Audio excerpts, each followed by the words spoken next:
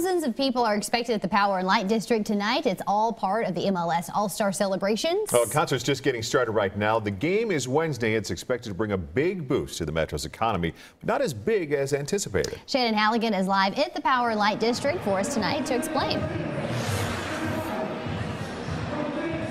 Well, this concert down here has drawn a lot of attention. If you take a look down here, you can see the main stage area is starting to fill up. They're all here for Macklemore, who's one of the biggest names in music right now, but there is some concern that there might be too many people out here later tonight.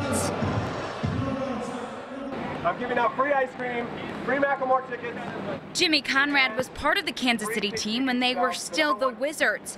He's helping hand out concert tickets before the MLS All-Star Game Wednesday. I was here with the team when the new ownership group came in, took over for the Hunt family.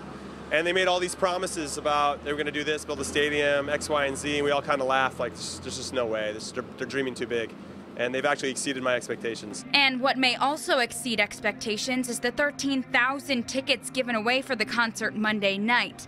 The venue only holds 8,000, but for bars like McFadden's near the KC Live stage, that's okay with them. It's not as big as NCAA because we've got the Sprint Center right across the street, and that's 18,000 people for every basketball game, and that lasts 4 days. Well, this does fill up the downtown hotels, and MLS has really done a lot of cool activation.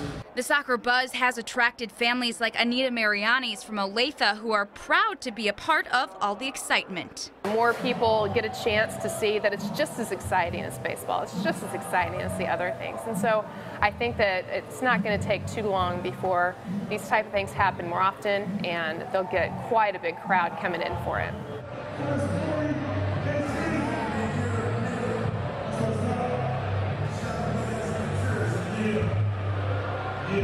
Well, and this tourism does help you. Kansas City gets about $180 million from tourism every year, and that saves the average home about $475 in local taxes, as well as brings some pretty fun acts to the area as well. Live at the Power and Light District, Shannon Halligan, 41 Action News. A lot of people down there. MLS All-Star events run through Wednesday. You can find a complete list of events by going to our website, kshb.com.